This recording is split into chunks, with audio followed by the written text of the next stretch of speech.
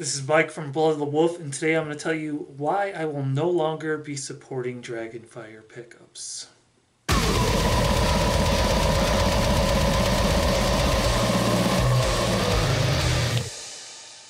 Okay, so the whole story started back a while back. I bought a set of power rails from Dragonfire.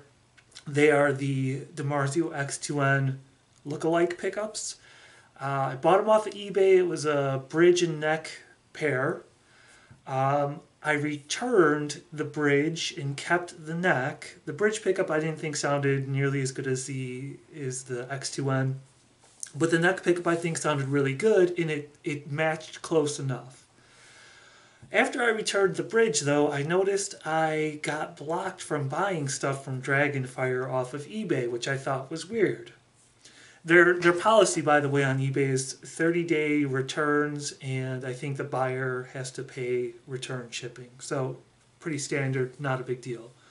Anyway, I noticed I got blocked from buying off of their eBay store, but I really didn't care too much because, and I didn't look into it because you can buy directly off of their website, and it's actually a little bit cheaper. So I bought another Power Rails neck pickup directly from their website to match with another, I think the set, it's in my Kelly Star back there.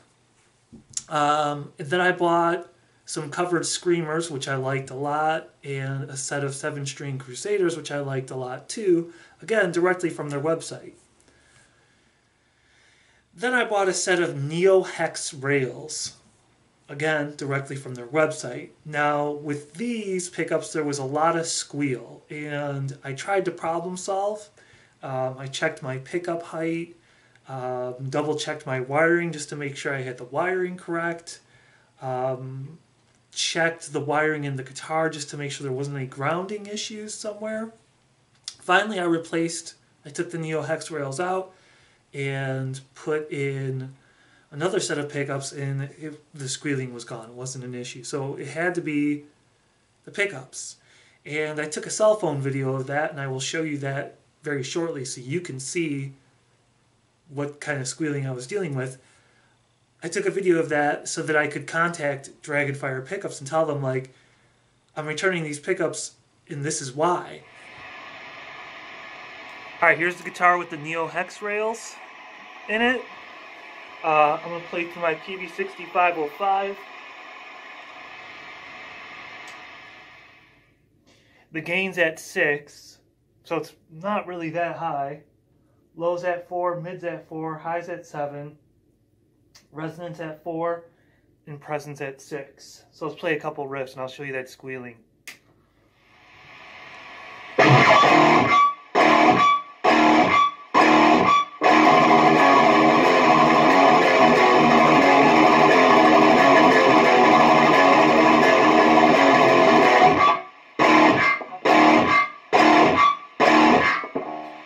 Now I'm going to change the neck to the neck pickup.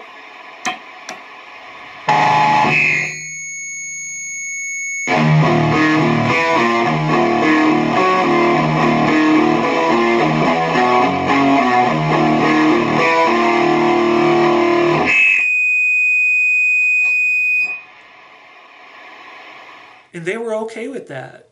And so I returned them. There was no like conditions to returning.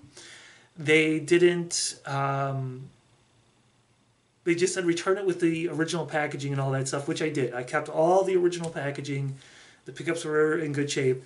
Everything was fine. Again, there was no conditions like, okay, you're only going to get store credit or we're going to take 10% off. Like, no conditions for returns. I would have been just fine with credit, by the way, and I would have been just fine if they said, you know, send these back and we'll send you another set. Maybe it was just a bad set. Like, nothing. There was no, they just accepted the return. I thought, well, that was nice of them.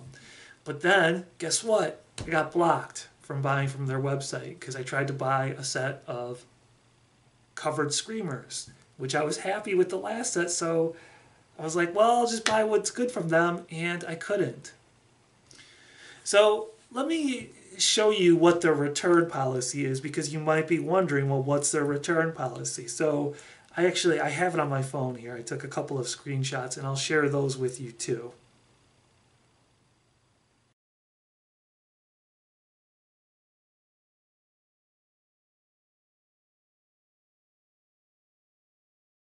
So there's a lot. Their return policy is pretty long here. What I'm going to do is just read the highlighted part for you.